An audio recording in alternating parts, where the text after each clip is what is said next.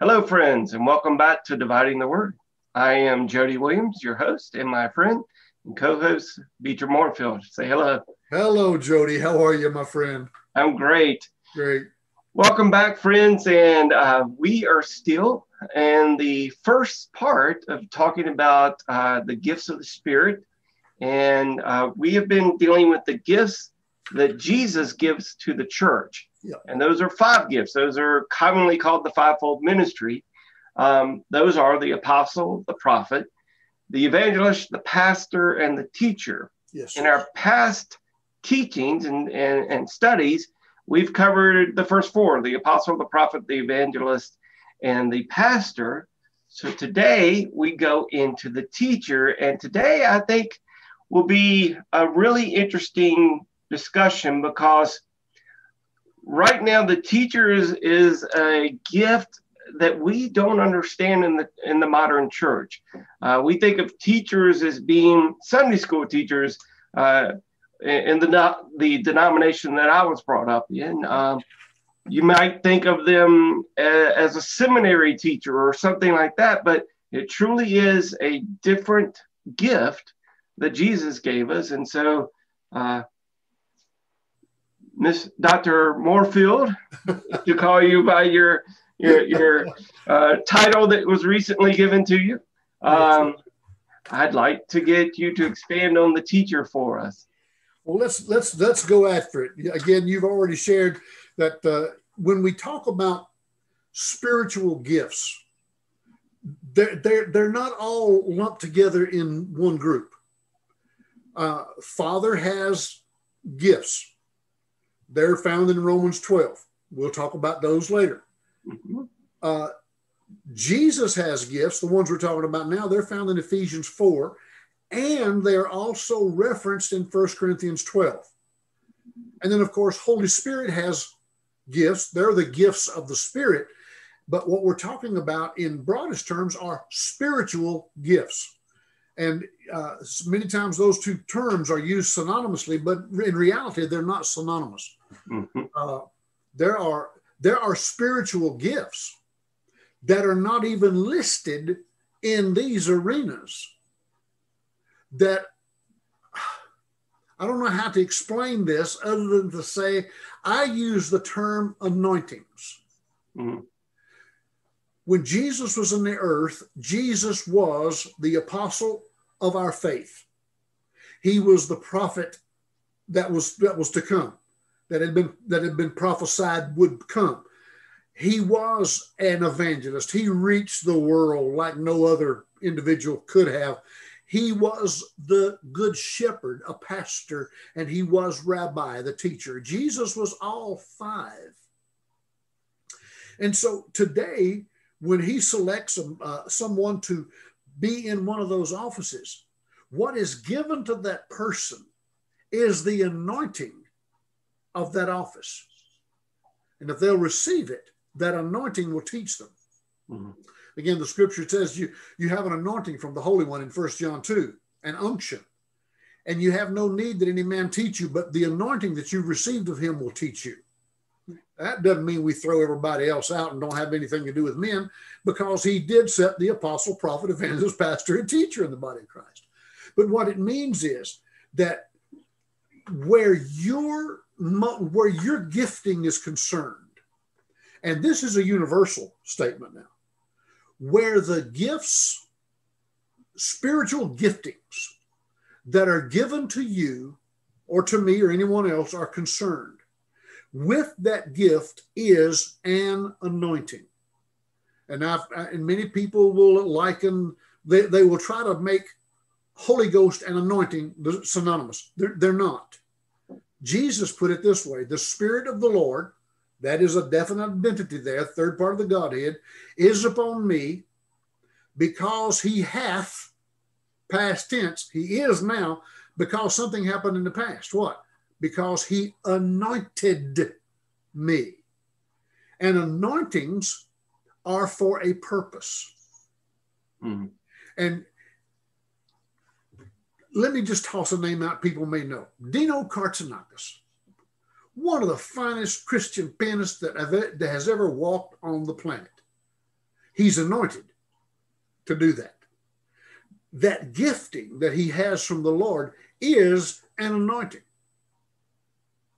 And that anointing that is in him, along with his application of practice, of study, of learning, just like all of us should, that anointing that is in him, because he has yielded it to the Holy Spirit, has helped him to develop and taught him, brought him into the fullness of that anointing so that he shines in what he does for the glory of God. He is abiding in his calling. I believe the calling of God is an anointing. The question is, what will we do with it? So talents, like Dino has, that's a talent, is a gift of God. It's a spiritual gift. And what we do with it will determine how it is exposed through our bodies, through our work. It might be singing. Carmen is a prime example of that. There is an anointing on Carmen Licardello to sing, to minister in songs. And now I know I'm going back a piece for a lot of people, but there are Christian vocalists today who are anointed of God to sing. When they sing, they don't just make pretty noise. It ministers to people. I'm reminded of the word that was given to David Ingalls many, many years ago. And he said, the Lord said to him, that as you minister in song, the anointing that I have given you will cause my power to flow out from you. See, so Holy Spirit is seeking anointings. If a person is called to be a prophet or an evangelist, a pastor, an apostle, teacher, in order to walk in that, they first have to acknowledge it. When they acknowledge it, they begin that process of making it available to the Holy Spirit. And when it's made available to the Holy Ghost, he will come on it. Jesus said, I am anointed. I have been anointed. I was anointed. And because I am anointed and I now make that anointing available, Holy Ghost is upon me. And we saw what happened. I really, this is a good lead into where we are tonight, talking about the teacher. At this juncture, I'll continue it. I've committed to the Lord at the beginning of the year to take time every day and have communion with him. And it's not, it takes a while longer than it does when we do communion in church, because I talk about every facet of my body when I talk about the bread broken, the body being broken for our healing. Man, I name it. I talk about it from the crown of my head, my mind, my soul, the brain as an organ, the mind as a part of the soul. I talk about the sensory organs and why they're there. You know, God gave us taste. Why? To enjoy the sweetness, the flavor, the goodness of the things that we eat, but also to be a warning to us of things we should not allow to spit it out. Should not allow it to get into our system. Nasal or smell, the olfactory system, same thing. I thank God for my nose, because I can smell when the cooking's going on, man.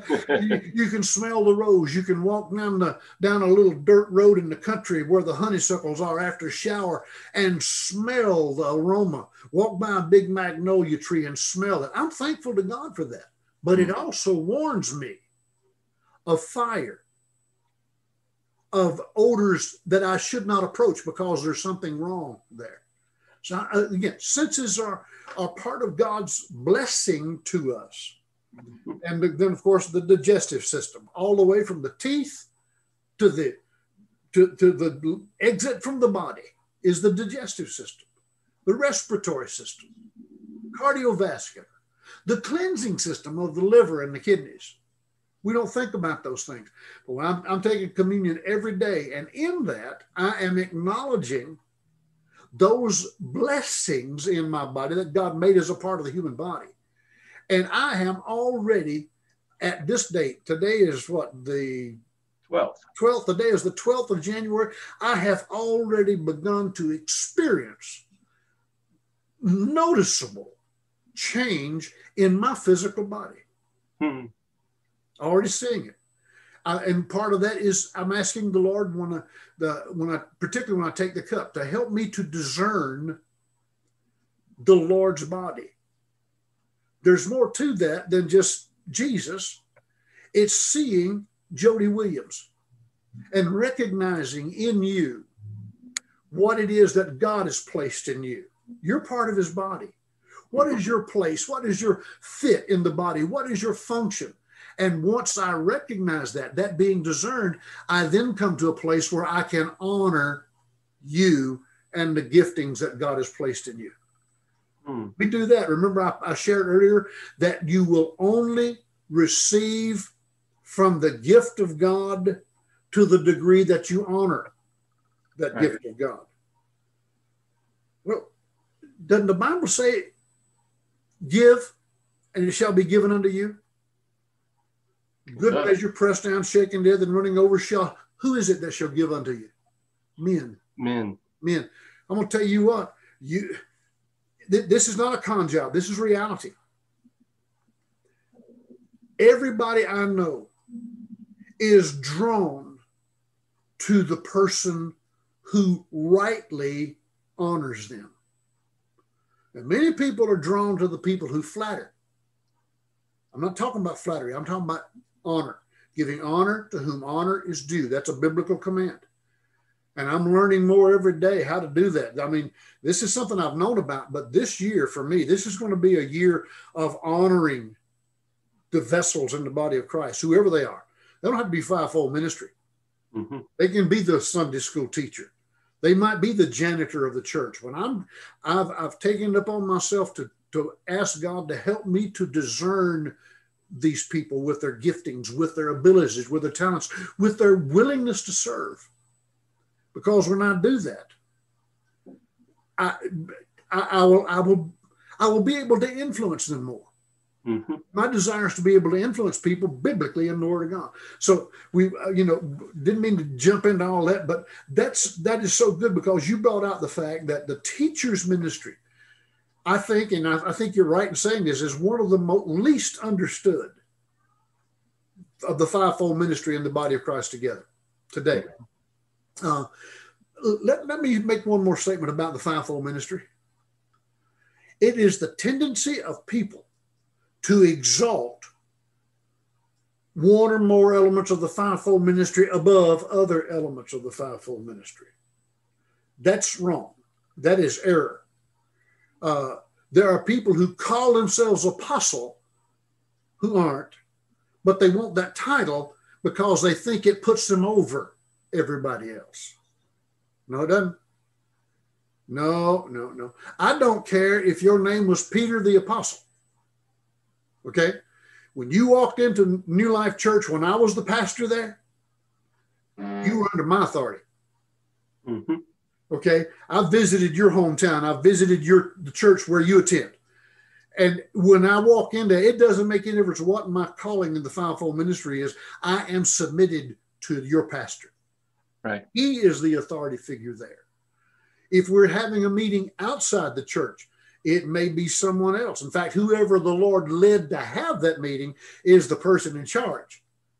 But outside the meeting, outside the local church, there might be apostles or prophets or those people that the Lord will use in giving leadership and process to that. If a pastor's doing his work, he will see to it that the body of Christ, that under his leadership, is exposed to the apostle and the prophet and the evangelist and the teacher. And in fact, I believe, can't make a doctrine out of this, but I'll still say it. I believe that where it's possible, there should be within that local body of Christ, people who are part of it that call that church home, who operate in those five ministries. Fivefold ministry. They may not be there, or the apostle, prophet, evangelist, and teacher. They may not be there every Sunday, but they are connected to that body of Christ. So the body of Christ can honor that gift in safety. People come in all the time. I'm apostle so-and-so. I'm prophet so-and-so. And that prophet thing is a big thing now. I'm a prophet. Okay. I'm a shoe salesman. When people need shoes on their feet, who are they going to go to?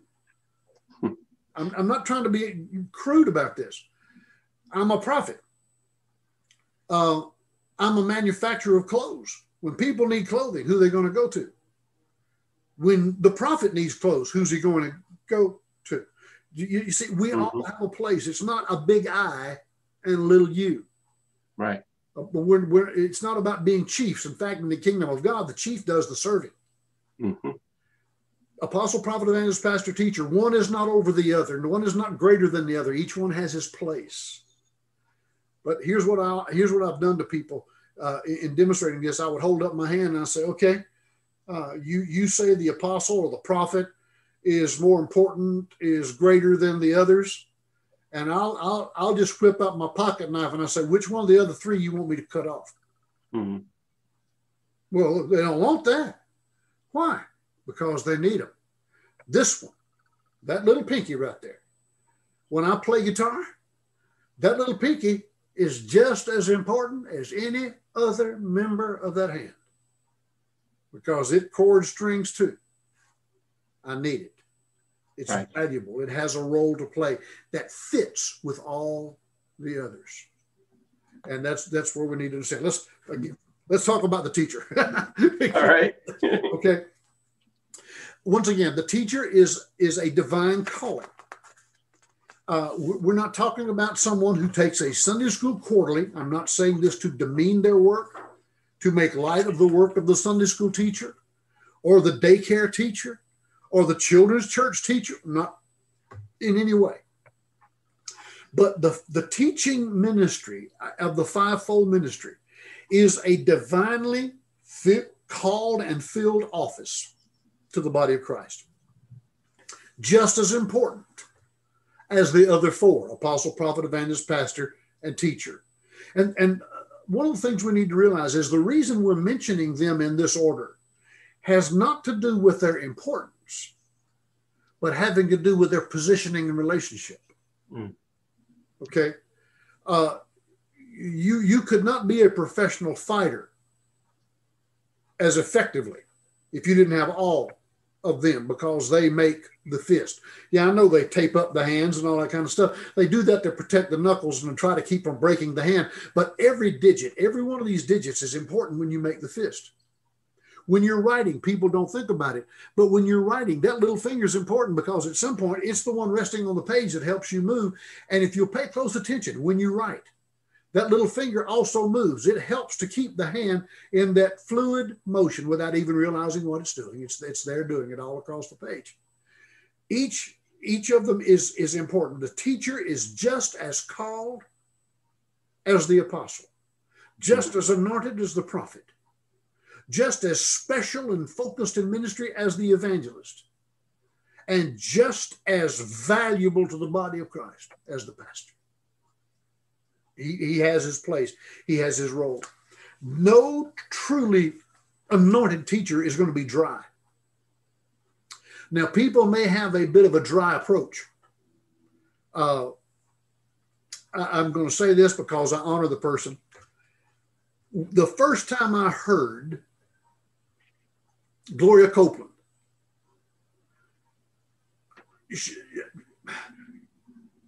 I couldn't. I had difficulty receiving, not because of what she was saying, but just the fact that she was there. She was matter of fact. She was right there with it in your face, not ugly, but she was right there with it. But she was just, like a race car coming by me. And the next time, she was steady. She was like a rock. But in someone who has grown up in the preaching and spitting cotton atmosphere, mm-hmm. that seems to be a little dry. But I learned that what was perceived to be dry because of past experience was so full of the water of the word that if you'd shut your brain up and listen to what the Spirit of God was saying, you were refreshed. Mm-hmm. So that's a learning process. And today I love to sit and listen to Gloria Copeland teach. Marilyn Hickey is another one who was like that. Derek Prince was, some people said, very dry. No, he wasn't. One of the most profound teachers I ever heard. but he was steady. He didn't seem to have the highs and the lows. He was just right along at it, which is what you need sometimes to be taught. It just over and over and over, that same application and steadiness. And I appreciate that in people. You remember Paul said this? He said, in the preaching of the word, he said, I planted. And what did Apollos do? He watered. He watered. The scripture shows us that Apollos was a teacher. So we need to begin to put these things together. The teacher is a waterer of the fivefold ministry. He's the waterer. Let me put it like this: if you were to go to a the people who work with plants, are they herpetologists or is that? No, herpetologist might be a snake doctor. I don't know. A botanist. Yes. To people who handle plants, okay? And you talk to them, one of the things they'll tell you is that one of the most critical issues, once the seed is in the ground, preparation of the ground, of course, and the seed. After that, perhaps the most critical issue is watering the plant. Don't give it enough, you'll stunt its growth, kill it. Give it too much, you drown it. You over soften the seed. It doesn't just germinate, it literally rots in the ground. It needs the proper watering, the proper amount, at the proper times, in the proper manner. Some seeds can be watered just by pouring a gallon of water down beside them. Some seeds need to be watered much more gently. Right. Okay. The teacher's responsibility is the waterer. And it's keenly important that they understand that and that they come with balance. They come with flow, not a gushing, that just washes all the seed away. You can plant, where you live, you have hills around your house. If you needed to plant grass on there, you could plant grass on it. And if it came a major rain, all your grass is gone. Yeah, stand in the road. Yeah. And you'd have beautifully grassy curb and road corner. Exactly. But your yard would be a mud hole. So what do? You have to water it in a very delicate manner to allow that seed to germinate, take root, to hold. Once that's done, it'll cause those rolling hills around your house to be absolutely beautiful with that green carpet. That's the same way with the body of Christ. People in the body are at different places in the body. Some people might be more on a level. Some people might be more on a slope. Some people might be down in the valley. And if a gusher comes through, those low in the valley could just get washed away, and those up on the slope. So the teacher is so important to be able to bring to the ministry a level of balance. If a pastor would listen to a teacher, and again, allow me to do this. Look at the relationship. The apostle touches them all. Okay. Not only does the apostle touch the teacher, but the teacher touches the apostle. If an apostle would pair with the teacher, and what I'm talking about here is there's some sharing, if you will, of anointing when they come together. If an apostle would glean from the teacher, his ministry would probably be longer lasting, because in some things he has to do some watering too. If the prophet would connect with that apostle who is paired, if the prophet would, he's connected here primarily to the evangelist, okay, reaching the world, speaking forthtelling concerning the body of Christ. When that anointing, I don't want to use the term bleeds over, but when it connects, when it flows, it's like oil. You pour oil on something and it's going to get on stuff around it. Spirit of the Lord is upon me because he hath anointed me. When the unction of the Spirit that is on the teacher gets on the pastor, it will help that pastor adjust the manner in which he waters the flock. The pastor will help the evangelist That's why when an evangelist speaks in a local church, one of the first things he ought to do is to go to the pastor. Find out what the body needs, because the pastor knows how do we water this people. Mm-hmm. Valuable place. And again, so powerful because it's connected to this major portion of muscle in the hand that it gives tremendous strength to the hand. So again, Paul said, I planted and Apollos watered. He called him the waterer. In fact, that's in 1 Corinthians chapter 3, verses 6 through 9, where Paul refers to that. And even when he's anointing, and this is something we have to watch. This is why the teacher needs to be aware of that watering capacity. They need to be aware of what the people they're teaching. You can't be an effective teacher and not know something about the people you're teaching. When you and I first met, we were with the Assembly of God.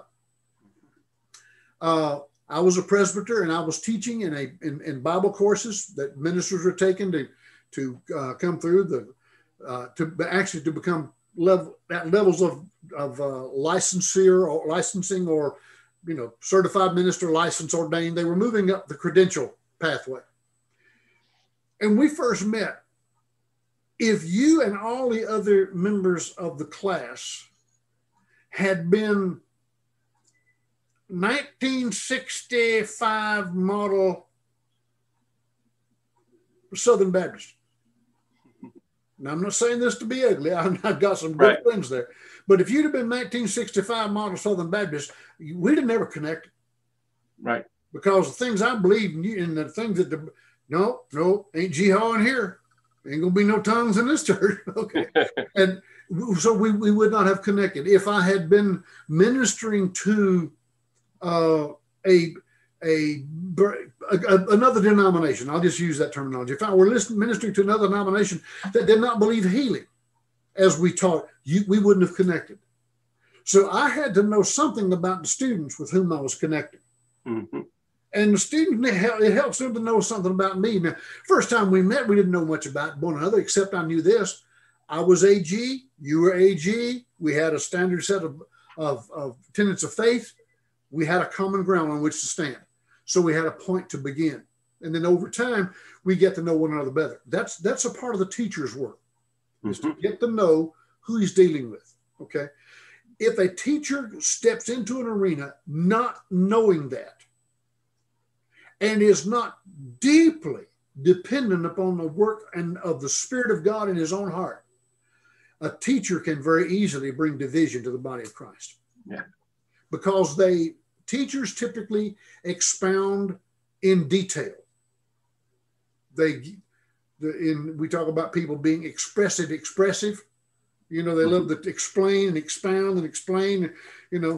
I remember one of the first things I ever heard about sermons is that somebody told me one time, said, if you're going to deliver a good sermon, Brother Moorefield, and I was young and listening, and he said, first tell them what you're going to tell them, then tell them, and then tell them what you told them. Yep. So there is a certain level of repetitiveness. Paul said it, a good minister to Timothy, a good minister puts people in remembrance. What's that mean? It means you're telling them what you told them. Mm-hmm. So the teacher has got to be guarded that he does not bring division to the body of Christ. If he brings correction, and they are many times called to do that, he needs to explain to the people, this is correction. I'm not trying to teach you something that'll cause you to throw your pastor out or to get ugly with your church and your congregation. I'm trying to teach you something that is a level of correction into which we need to grow, that brings about change in your life. It's changed my life, and to help the church change. Mm-hmm. So that's the ministry of a teacher. They need to realize that they need to be bringing in that balance. The true teacher will never try to cause division. They're not going to try it, but again, they have to guard that they don't. Another thing that a true teacher will not do is compromise. Not 1 ounce. Forget it. They're going to teach you the truth, or they won't teach it. Right. Okay. And so the people need to understand that about the teacher. That a teacher will come and say things and you think, boy, it's like getting slapped in the face with a mackerel. Wow. But what they're trying to do is to wake people up. And that's the work of the teacher. A truly anointed teacher is always open to freshness from the word. When I first stepped into the ministry in 1971, my function at that time was that of a teacher. And I still have that joy and thrill in my heart. I love to read a passage that I've read before and just watch it unfold like a blossom just opening up and smell the aroma of the sweetness of God like I never have before. I love it. Oh, man, I love it. But that's the role in the ministry of the teacher. Again, the apostle touches everything. He has to do a little bit of everything. No one else there. The prophet foretells. Again, let me quickly say, the prophet of the New Testament is not primarily a foreteller. That was the Old Testament prophet. The New Testament prophet is a foreteller. That is, he directs people into the Word of God in the direction that the Lord is desiring to take the church, and it is for the edification, exhortation, and comfort of the body of Christ. That is a true word of prophecy. The body of Christ, I've said it before, but I'll say it again, the body of Christ and the fivefold ministry in general is so sadly short of understanding the fivefold ministry and the gifts of the Spirit, that they don't know the difference between prophecy, a word of wisdom, a word of knowledge. Three different. They don't understand the difference in them. No, they're all clumped together into prophecy. Yeah. They don't understand the difference in the tongues that one receives when you're filled with the Holy Spirit and the gift of diverse kinds of tongues. The gift of diverse kinds of tongues comes only as the Spirit wills. But the Holy Ghost, the tongues that come with the infilling of the Holy Spirit, I will pray with the Spirit. I will pray with the understanding. That's a matter of my choosing. I can enter into that because the Lord's opened that door to me. But I think we've probably done it. What I'd like to do is we've talked about the hand. Yep. Do you think this would be a good time to jump into how this fits in the body? I do. I want to hold this up. I hope everybody can see this. That's good right there. Okay, is that good? Okay. Yes, sir. All this is a silhouette of the human body. And I think you can probably see of course, the legs and the arms and the head through the neck. Here's the body. Okay. And in the legs, I have some things written. There's a little dotted line across here, and there's little dotted lines here at the arms where they go out. The apostles, the Bible says that the body of Christ is built on the foundation of apostles and prophets. And the scriptures also tell us that he gave apostles, prophets, evangelists, pastors, teachers, till we all come in the unity of the faith, and he talks about the joints of the body that brings the body, holds the body together, that supplies. Well, the fivefold ministry is a supply. And the joints of the body, whether it's the toes or the ankle or the knee or the hip, all of those are joints. Some have minor action, but are so keenly important to balance. People lose their toes, they have a difficulty with balance. So they need that. Knees, try walking with your knees stiff all the time. Doesn't work well. On Gunsmoke, Chester had enough problems with one like that. Okay. And then the hip, of course, bears the major weight of the body. Not every apostle, I'll try to hold this up where everybody can see it. I want people to see this in the light. I'm trying to get not every apostle in the body of Christ is going to be at the same place in the leg. Not every prophet. So what I've done, I've labeled apostles and prophets. Those are the joints in the legs of the body of Christ. All right. Then you've got the body. But when you want to reach out to somebody, how do you do that? With your feet and legs? No, you reach out with an arm. That's the evangelist here. He's connected to the body, but he reaches out into the world, drawing people into the body of Christ. You've got the teacher. The teacher is the one who instructs. Mm-hmm. As the pastor, as the prophet and the apostle uphold the body, that they anchor it in doctrine, they anchor it in the truths of God's word. Then you have the evangelist that draws people into that atmosphere, into that influence. You have the teacher who gives instruction. We've just got through talking about that. That's why it's so detailed. But then you have this little thing right here called the neck. That's the pastor. In the body of Christ, he is the one that gives mobility to oversight. Mm-hmm. And you put all that together and you have a marvelous body functioning together. With, of course, the Christ being the head. With Christ being the head, the government on his shoulders. And Exactly. that's why in 1 Corinthians 12, when it speaks about the pastor in the closing of verses 28 and 29, it doesn't mention the word pastor. It mentions helps, governments, Mm-hmm. and diversities of tongues. It's central to the pastor's work. Again, we need balance. If the joints of the left, and I'm just using this as an example, if the left shoulder, now obviously the left shoulder is connected to larger bone, ligaments, tendons, and much more massive muscle. The deltoid, the latissimus dorsi, the pectoral, the bicep, the tricep, those are powerful muscles.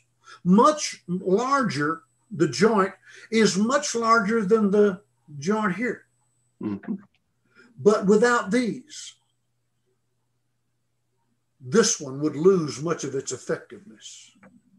We need every prophet that God has, but not every prophet God has is going to be national or international. And sometimes the international ones need to shut up and go listen to some toes. Or listen to some little fingers out there somewhere, because God can speak to these guys just as well as he can speak to this guy. Mm-hmm. And God can speak to the little toe, which might be an apostle or a prophet, just as well as he can speak to the international ones. See? So they need to be connected. They need to be working together for the same purpose. What was it? Until we all come in the unity of the faith. May the Lord help us to realize the function of the body of Christ and not honor, and again, don't misunderstand me. I'm not saying this to put anyone down. I am not going, when Brother Kenneth Hagin was alive, in my estimation, he's one of the greatest prophets of his time. But Dr. Kenneth Hagin would not put himself in a place to be honored above a young boy out in the country, maybe 25 or 30 years old, who was faithful to God in his place, but who was also a prophet of God. Mm-hmm. He would not exalt himself over that. He would not say, look at me, I'm the hip joint. I'm the head dog in the prophet agency. No, he realized that it all needed to be connected together. There's not a member of the body of Christ that I don't need. We haven't done a whole lot of talking about that, about what my ministry is. I hope it doesn't turn anybody off. If it does, I'll just have to. My ministry is that of the apostle right now. The apostle plants churches. The apostle strengthens churches, teaches and leads, instructs, helps to grow up. He touches all those areas of ministry so that the church can be strong. That's been my work since I stepped out of the ministry, and the Lord was developing me in that and bringing me to that for the last 5 to 8 years of my pastoral ministry. God doesn't just suddenly jerk somebody out and throw them over there into something they don't understand. He trains them. Right. Jesus spent between 2.5 and 3 years training, not just 12, but 70 besides that and more, but specifically training 12 men upon whom the entire weight of the body of Christ was about to be placed for a season. One of them betrayed him. That didn't stop him from training them. Mm-hmm. In fact, they chose another one to take his place.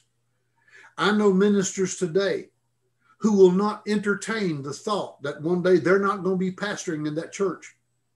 But they will not even begin to entertain the thought of they need to pray and believe God for God to show them who will be the replacement here so that they can begin to train them. And the reason they're that way is because they tried that sometime in the past and they got hurt. Yeah. Somebody failed them. God help them to understand that that's not the way the Lord works. We need one another. We need one another. Every person who's watching this needs to understand that whether anybody else will ever tell you this or not, Beechard Moorefield needs you. I believe you would say the same thing.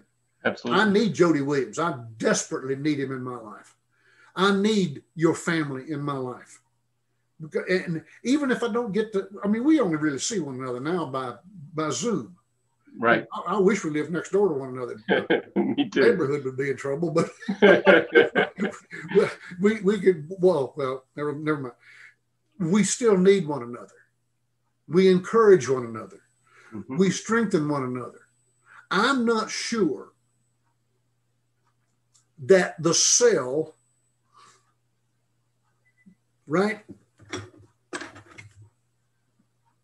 there, I'm not sure that cell right there is even aware of this cell's existence. Mm-hmm. But they need one another. Absolutely. They receive the same nourishment from the circulatory system. And the life of the flesh is in the blood, and it's the blood of Jesus that flows.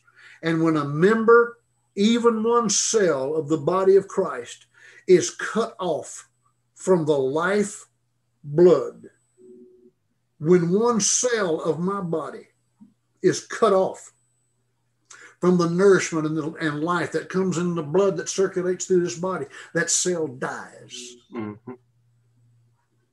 And can be a real problem for other things. We need one another so desperately. Especially in these last days that we're facing. Oh, yes. There's so much work that the church needs to do, and we need to prepare ourselves for. Yes. And that's truthfully part of the reason we're doing this, because as you said, we don't get to see each other very often, about once a year. Hopefully it'll be more often than that. You're in the central part of North Carolina. I'm in the Shenandoah Valley of Virginia, about a 5-hour drive. Yep. And there are people who are watching us that are spread out all over the U.S., some in Mexico and other countries. Yep. So we desperately need each other. And we won't know the full impact that we've made on the rest of the body until we get to heaven. And we get to see that. I think that will be part of the celebration and the marriage supper. That will be part of what we'll get to see is how something we did that we didn't even think about affected other people. Yes. Yes. That'll be an awesome day. You are spot on that, my friend. It's going to be a great one. Yes, it will be. Indeed. But before we get there, we have work to do. A lot. Yes, a lot. I strive to in no way imply that we can know the day or the hour of the coming of the Lord for the church. Mm-hmm. Right now, the body of Christ is in a matter, in terms of how God is working with us, is a matter of process more than it's a matter of timing. I hear a lot of people talking about God's timing right now. It's not a matter of God's timing, it's a matter of process. The process that the church is involved in right now and should be involved in is the preaching of the gospel to every nation as a witness. Mm-hmm. And when that happens, that's when the clock starts. We know there's going to be 7 years after that of tribulation in the earth, marriage supper of the Lamb in heaven, After that, the Lord comes with the body of Christ, sets up his kingdom in the earth, 1,000 years. Again, measured time. Mm-hmm. After that, a short season, unmeasured. After that, eternity, measureless. Right. Okay. So I don't understand why people want to talk so much about time where God is concerned when we are talking about a God who is measureless, who is always now. Mm-hmm. If you go back to the days of Moses, he's now. If you go back to the days of Abraham, he's now. If you come to the days of David, he's now. If you come to January 12th, 2021, he's now. Yeah. And but at this point of now, we're in a process. And my prayer for the body of Christ right now is in this vein. One, that God would open our eyes to see that the main work that we need to be accomplishing is the preaching of the gospel to every nation as a witness. That's it. That's operative number one coming out of the church. Be fruitful, multiply, replenish the earth. You know, if you stop and think about it, 340 years after the flood, when God said to Noah, be fruitful, multiply, and replenish the earth, I think it's 340 years later, the people were being disobedient again. They were all balled up in one ball of wax on the plain of Shinar, Mm-hmm. the place called where they built the Tower of Babel. Yeah. Yep. What did Adam and Eve do when they were anything but Mr. and Mrs. Adam in the garden? What did God tell them? Be fruitful, multiply, replenish. They were doing, and then he said, that's the first commandment. Then the second commandment was subdue the earth and have dominion. They were busying themselves with subduing the earth, having dominion, as were the people in the plain of Shinar. Mm-hmm. But they were doing nothing about being fruitful, multiplying, and replenishing the earth. Mm-hmm. If they had been fruitful and multiplied in the garden, Satan would have never had access. Because I don't believe you can be deceived by the enemy until you are first self-deceived. Mm. You hear the word and you don't do it. And that opened the door. It was their failure to comply. Not working against God, but their failure to comply that opened the door for the enemy to come in and to deceive the woman, and Adam committed high treason. Yeah. Those are things that I think we need to be cognizant of today. It is the failure of the church to comply with the order to preach the gospel to every nation in the earth as a witness that has opened the door for so much of the deception that is roaming through it today. Hmm. We're going to get back to the primary command. Yeah. Yes, we will. I better stop. We'll be here before. Yeah. Yes, we could be. This will wrap up the teaching on the gifts of the Father. No, this is the gifts of Jesus. I'm sorry, I said that wrong. Gifts of Jesus. Thank you for correcting me. Gifts of Jesus. We will get to the gifts of the Father, but actually the next step are the gifts of the Spirit. Yes. We'll go into those starting with our next set of videos. Yep. So I hope you're enjoying these. If so, please like the video, share them with folks, and of course, subscribe if you haven't already. And also leave us comments, leave us questions. We'd love to address those and hear from you, and hear that you're learning from these and enjoying them. We hope that you are. We feel that you are, and we enjoy doing them. So until next time, be blessed, and we will see you in a couple of weeks. Amen. Amen. God bless you, my friend. God bless you. I appreciate your heart, Brother Jody, and being a part of this. You're a blessing to the kingdom. Thank you, sir. Thank you, sir. All right. God bless. Bye-bye.